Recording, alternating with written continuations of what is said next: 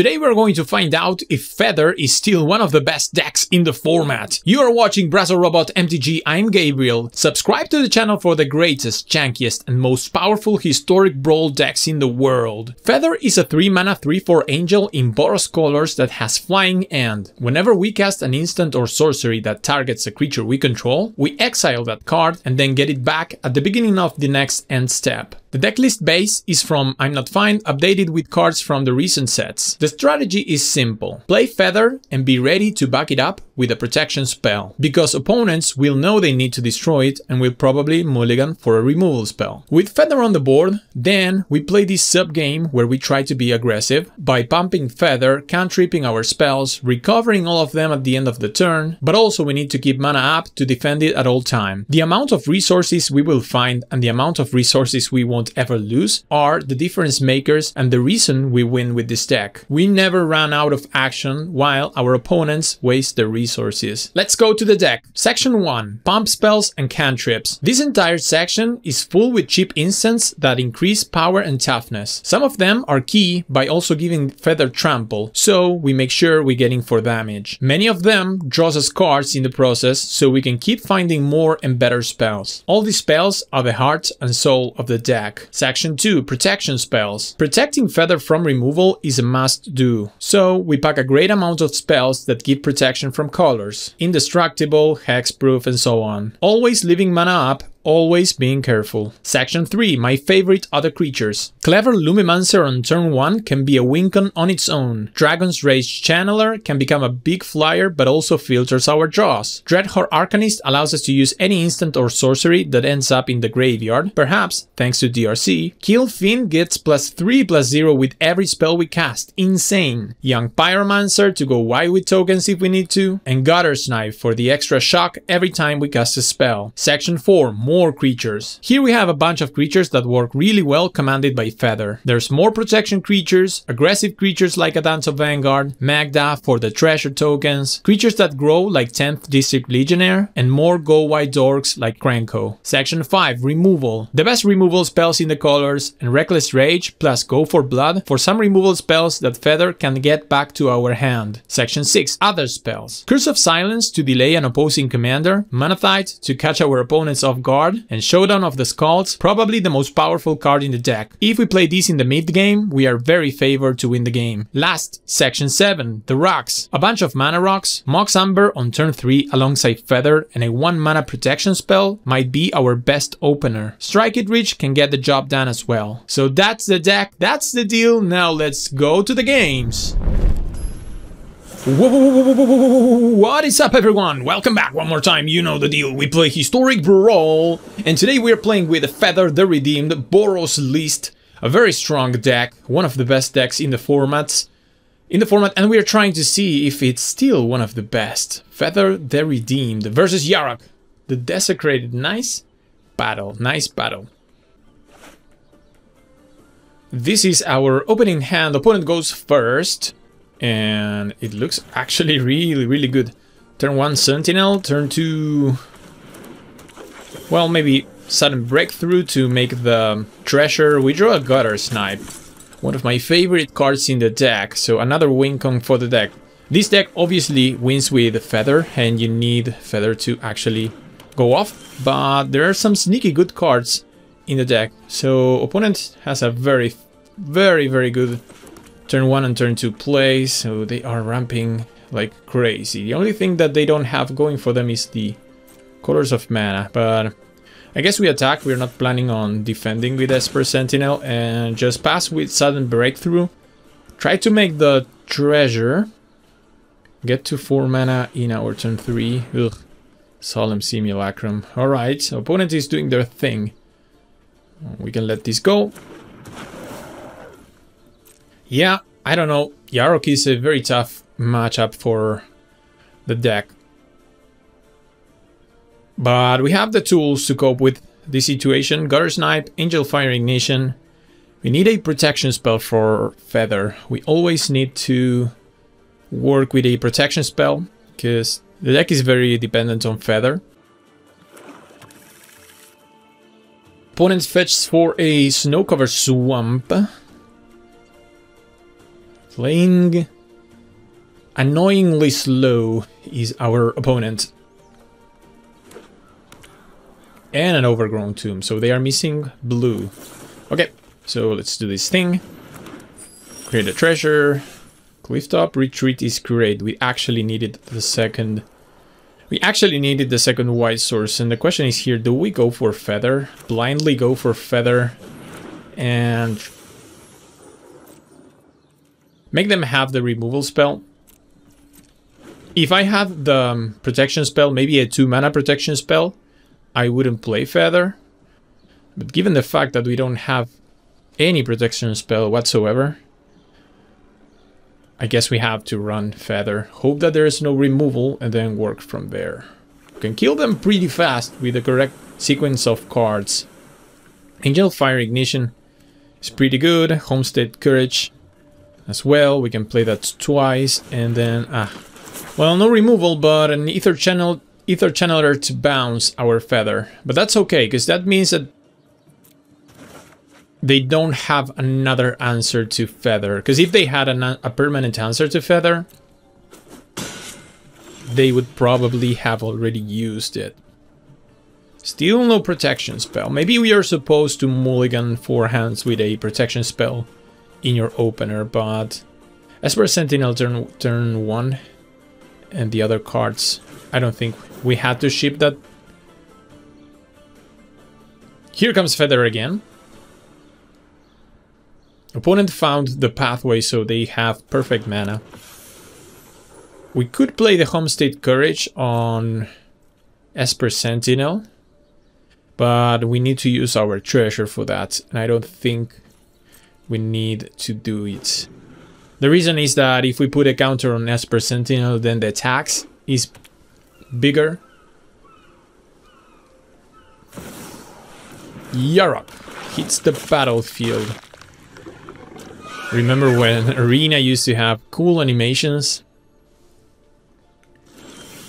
Alright. Ooh, there is this. There it is. Fight as one is perfect.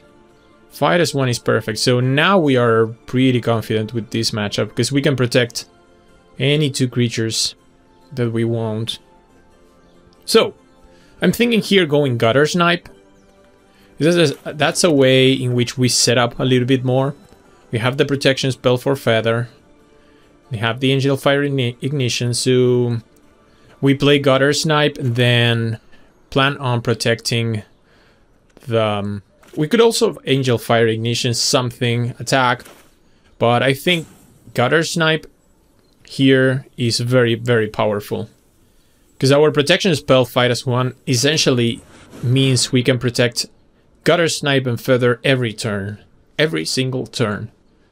So we will ping them, attack them on the air, and this is a very, very fast clock that we have. So we could use the Homestead Courage to start the attacks and increase the amount of damage that we do. If we have to use the Fight as One, then we will spend our treasure. No problem with the mana at this time. So we hit them for 2 from the Gutter Snipe, and then we attack them for 4 in the air, Vigilance. We grow Feather. Feather now can block more efficiently. If we use Fight as One on Feather, then we can take down Yarok. I think that's the way to go. And thanks to Yarok, we are going to get back the Homestead Courage. Yeah, we're doing it. That's the way that you want to set up with Feather. An opponent has a nice setup on their own with Yarok, but they need something pretty good here. Like, they need a Reverse Rebuke, but I feel like even through a Reverse Rebuke we can work and we can redeploy our things. So the key part with Feather is getting to this situation where you have available mana for playing your spells in your turn, but also hold up mana for protection. And we are in that instance of the game. Opponent deciding if they want to use Castle Garden Brick mana for a Kogla. Alright, okay. that's not an issue at all, because now we will go fight as one. Let them target both our creatures. Target. And then we can choose the 2 modes and protect the Sentinel and protect the Feather. Interesting choice. They went for the Sentinel. They didn't go for Feather. Or for Gutter Snipe in that... For that matter. But now Kogla is down. They spent their entire turn, so many resources and mana, and we just used a 1 mana spell to deal with their thing. So this is where Feather is so powerful, because your hand never decreases its size, and we can just go off. So now we will ping them for 2. Grow Feather, Angel Fire Ignition, ping them for 2. Yeah. Grow Feather, and we have to hold fight as one for their turn. Attack them for 7 in the air with lifelink. Nothing else we can do, really. Just attack with a very big creature. I'm trying to think if we have lethal, because we don't, because we can make it a 8, 9 plus ping 2. So we were short 2 damage, I believe. But that's alright. We get back our cards, and this is where Feather is insane. Totally insane. Opponent needs a Wrath.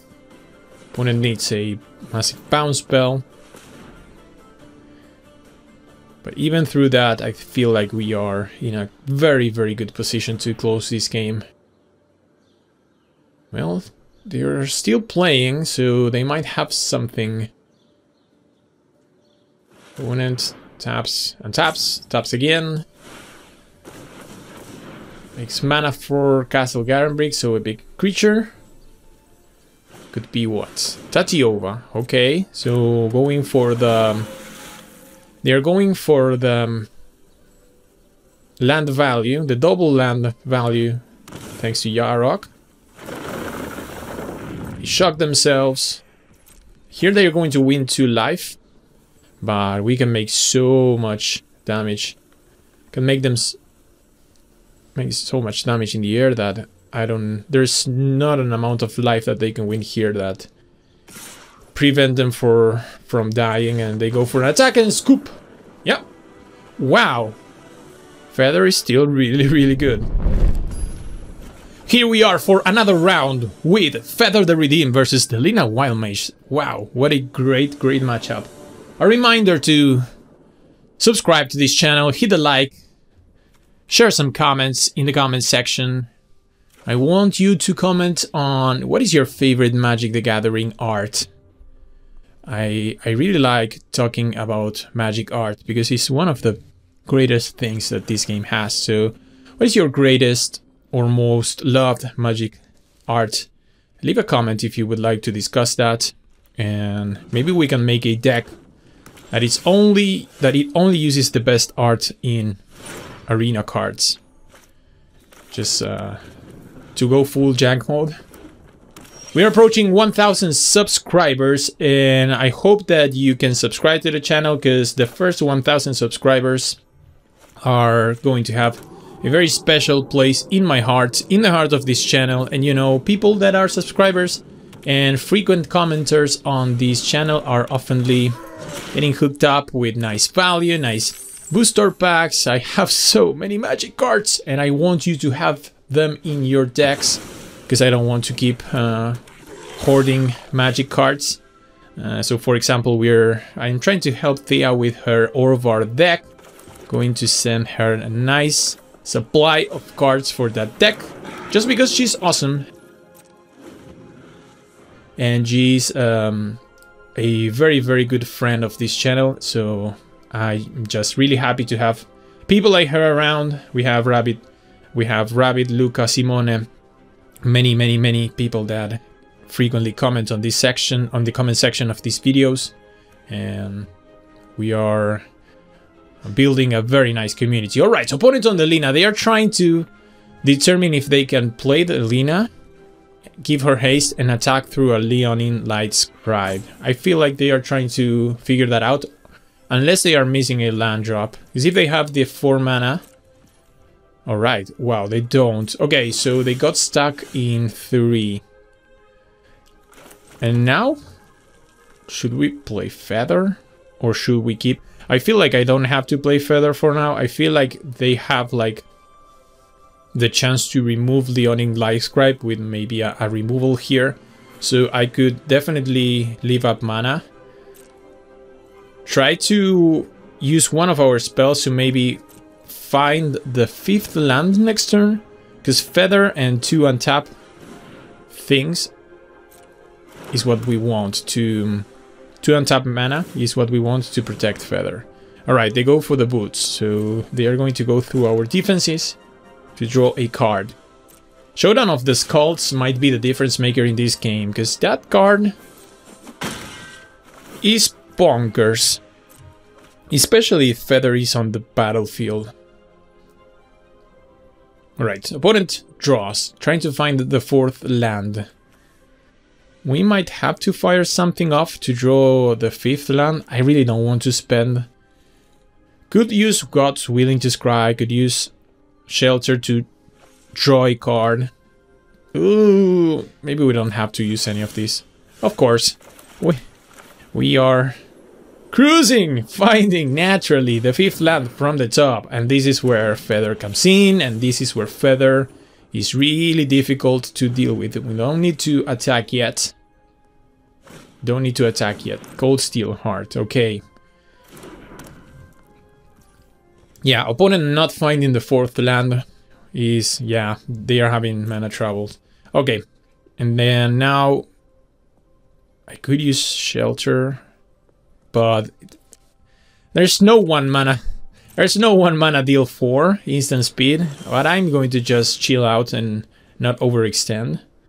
Because they could kill our Leonine Light Scribe, something like that. So no need to tap down. But here, given that we have a God's Willing and we did not find the 6th land, I go for Showdown of the Skulls. Trying to find land from the top of our deck. And do showdown things. Would like to see a land. Ooh. Oh, okay. So this is even more perfect than we even thought. Because now we can play the Signet from the... We gave them the window to use a shock on Leonine Light Scribe. But I think like the value here is too much to pass. Land an Arcane Signet from the top of our deck. And then for the next couple of turns, every play that we make deals a +1/+1 counter to any creature. So we're going to create a very big board. Hidden Archive. So opponent developing their mana, but never finding the 4th red source hurt them. Definitely hurt them. I feel like even through their 4th land, we were going to be okay, given what we have in hand and what we had in the top of our deck. So we play this from exile before we lose it. Ornithopter, nice blocker for the Plundering Barbarian. That maybe even allows us to start attacking with Feather. Let's put the counter on this Light Scribe. I want to make it a bigger threat that we can even attack with him. Also, we can use the Kick in the Door to give +1/+1 counter again on this Light Scribe, and then another one from the Skulls. So maybe we can start growing Feather.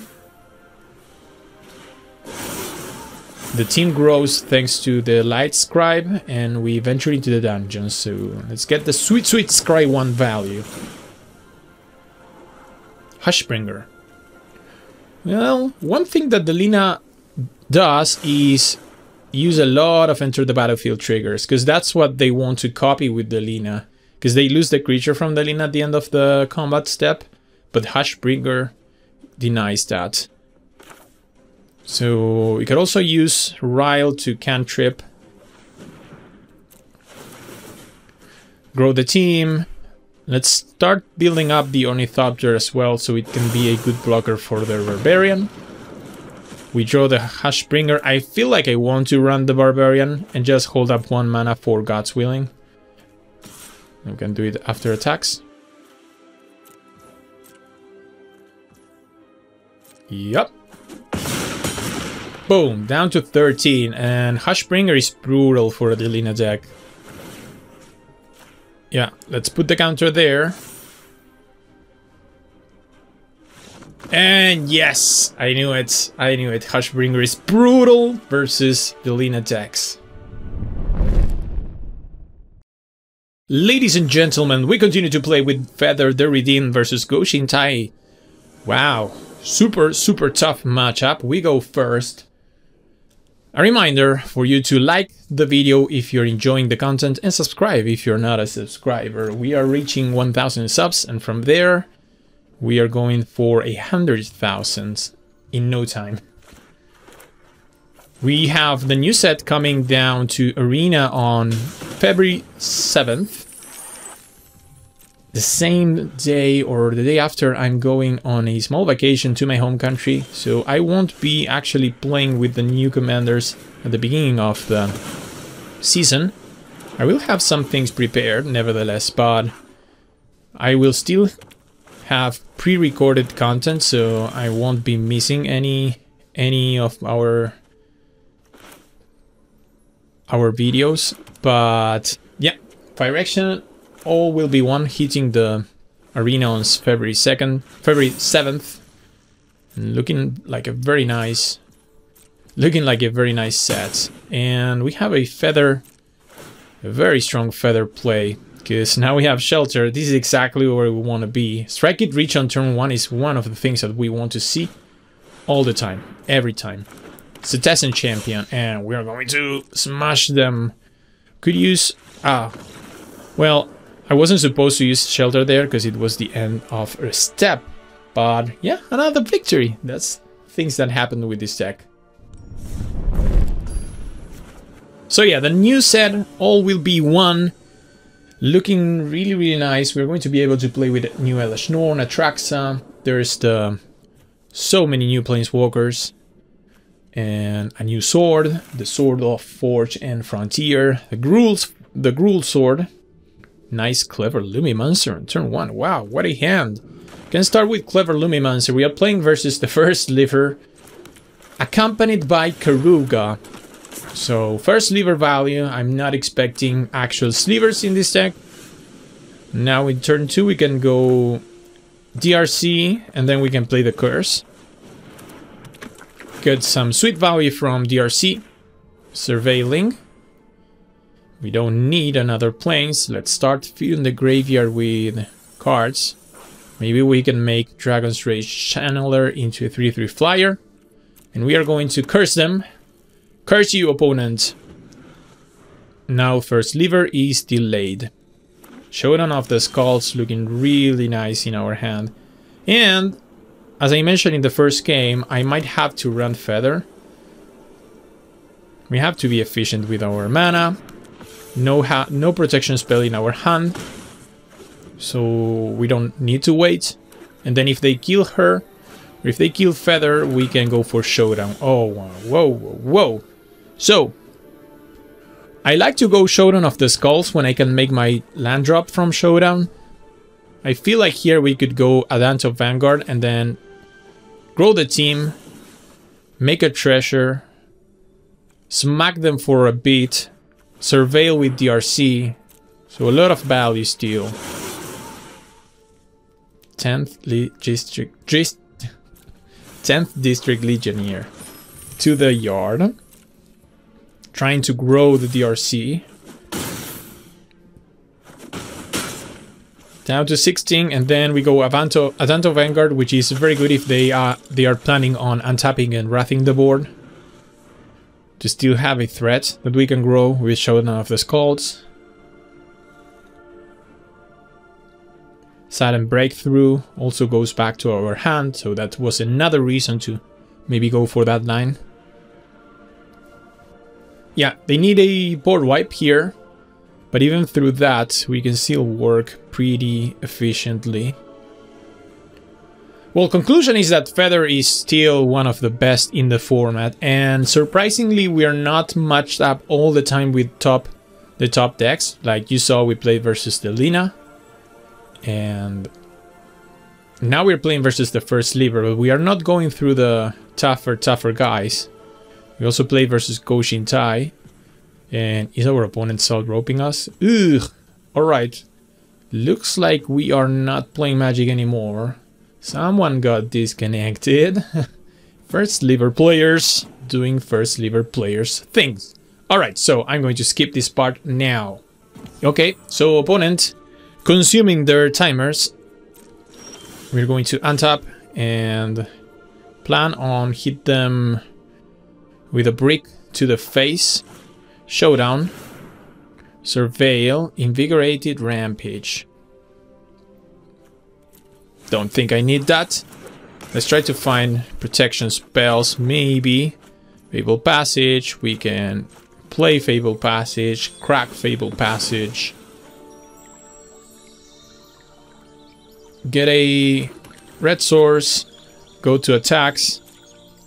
Attack with the team. Build to smash the Feather. Well, we could have gone for Sudden Breakthrough plus Build to Smash. Probably, because Breakthrough makes the treasure. Okay, so down to 4. We get back the Build to Smash, pass to their turn. And probably now we are going to have to consume one more timer, so I will skip this part now. And boom! Another victory for Feather!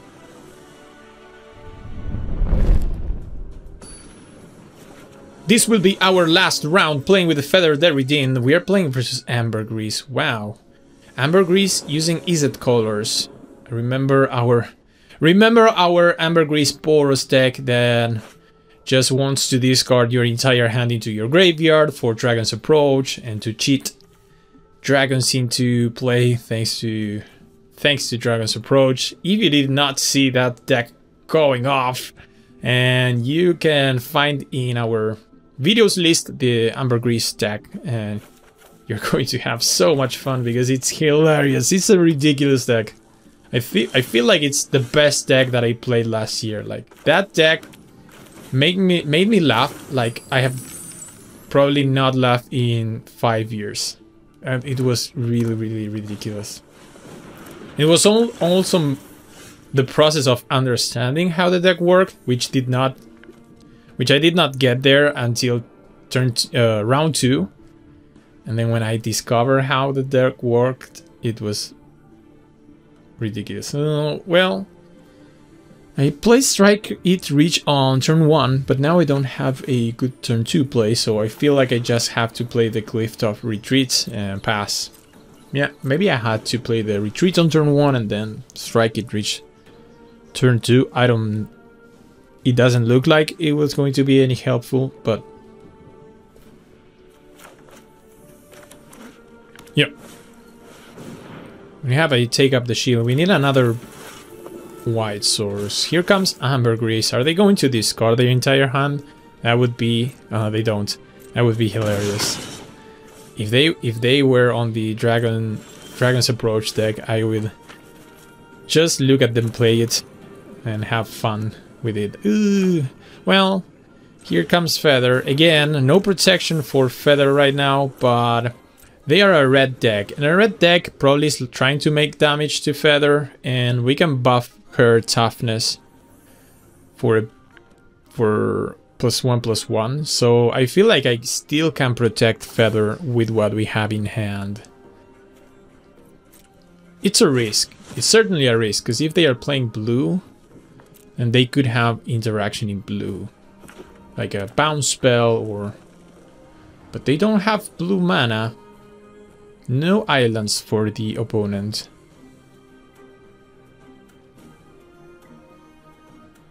So obviously Feather being a 4 toughness creature is very hard for them. If they would have Obliterate or Lava Coil, something like that, then I was planning on giving that +1 to the toughness and avoid losing Feather. Alright, so they will transform Ambergris into a 4/3. But nothing else? So they have a good attack here, presumably. And if they attack, I don't think I'm going to block. Well, okay. They do nothing. Okay, Red Heart Arcanist. Now we have Take Up the Shield up, and this is where the game completely goes to our favor. We can protect Feather for days. So, trying to look for card advantage, and we currently don't have ways to really draw, but maybe venturing to the dungeons and growing Feather is a... Opponent didn't want to go with that. Alright, so we win another game with Feather. So ladies and gentlemen, we reached the end of the video. I hope you enjoyed the madness of Feather. And if you did, consider subscribing to the channel if you're not a subscriber, leaving a like, comment on that art thing. What is your favorite art from a Magic the Gathering card? We will see each other on a future video.